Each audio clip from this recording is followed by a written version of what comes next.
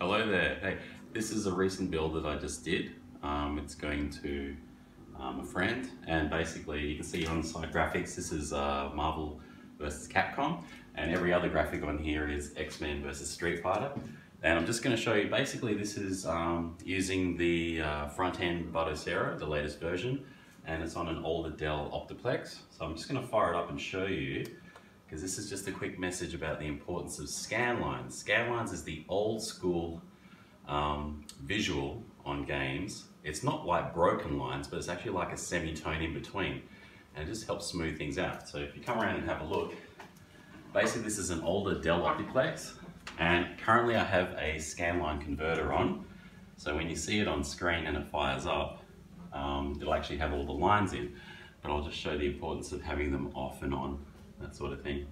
So what we'll do is it's going to fire up, and then we choose a game that we're familiar with. So for me, a good one, bench test, is like Black Tiger, because that used to be a game that I used to play like when I was a kid, and I can tell sort of how it looks. So here, all the games on here that I've just put on, and we'll just go to main, and we will choose,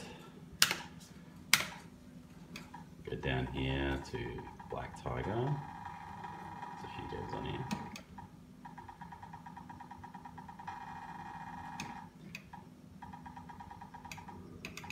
Or Black Dragon as it's known as originally. So we'll fire that up, and I've got my Scanline generator on at the moment.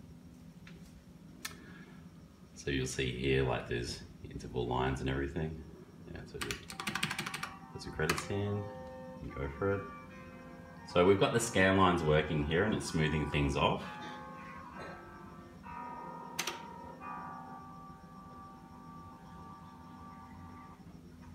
And this is the game.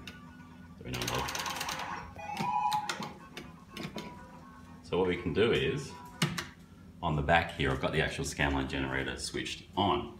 So I can turn that off. Yeah, I'll remove the back. So just in here is the Scanline generator.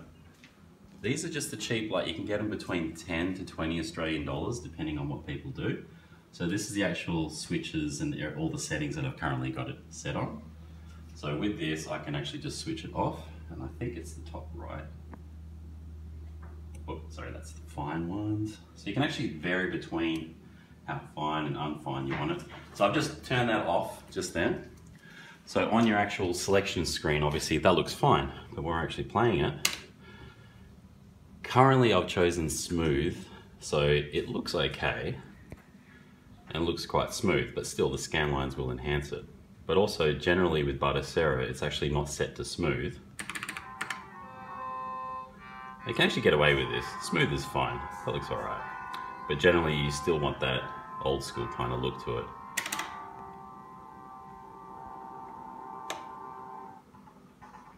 So as you can see here, it's smooth, it looks okay, but it's kind of just blurred right into each other. So got that here. So for example, I'm going to switch it back on. And there you go, my old school. And then the other setting that it does is, in Batocera, you can actually go here, generally like under game settings. So you can choose the shaders set as well, but that's only if your machine's a little bit more powerful. This is an old school Dell Optiplex, and it can only handle pretty much up to like Sega Saturn. And so what we're doing is, we've actually got smooth games on, which you have to switch on. So if you put smooth games off, what it's gonna do is it's actually gonna make it all like pixelated and straight. It's sharper, but it's still not old school. So we'll fire it up again. And then here, you'll see that it's actually gonna be sharper. So all the shapes are a bit sharper, but the thing is you'd still want the lines in between. But the trouble is, if you do put the lines in between,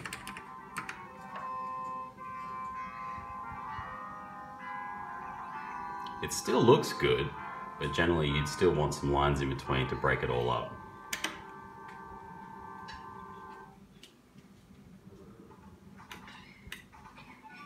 So yeah, it's a bit sharper, but still you'd want that old school look to it.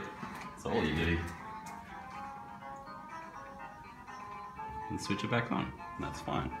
But personally, I prefer the best setting for me is not to have smoothing off, but actually have smoothing on. So game settings and smooth games is on.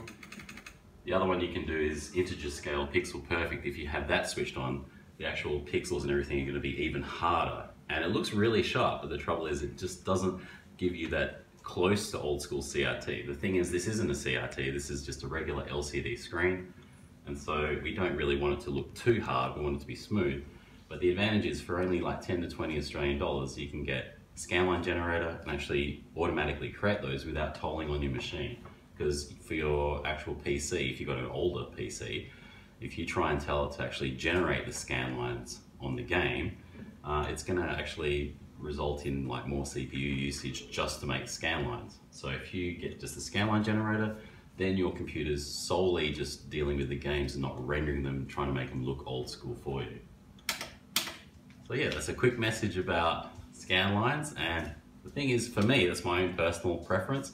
If you want them to look sharp, you can do that. But even with PlayStation games and Saturn games and Dreamcast games, I personally prefer to have them with some Scanlines in it. It sort of breaks up the image, and for me personally, when I'm playing games for quite a while, it sort of has a better look. So anyway, that's a quick message about Scanlines, and for your own build, you can try them out. And the best thing is like just do VGA straight out of your computer into a Scanline generator, try a few settings, a few switches, and see what works for you, and then that's fine.